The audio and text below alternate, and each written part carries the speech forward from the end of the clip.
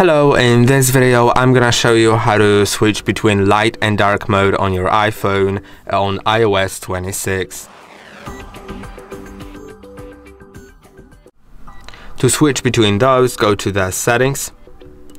Now in the settings you can go to display and brightness and switch between light or dark. When it's set to dark, you can see that the app colors are changing. Also you can set it to automatic, so it'll actually set it to either sunset to sunrise or custom schedule. Then you also can change it in a easier way by sliding down from the top of your screen, then pressing and holding on the brightness adjustment bar, and you'll see dark mode. You can enable or disable that.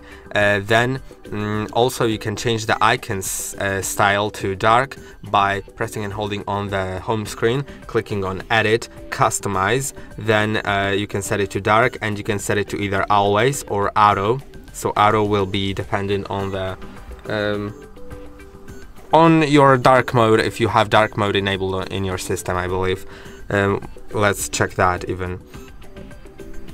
Yeah, you can see dark mode changes the icon colors. And I hope the video was helpful. Don't forget to like and subscribe, and see you of course in the new one.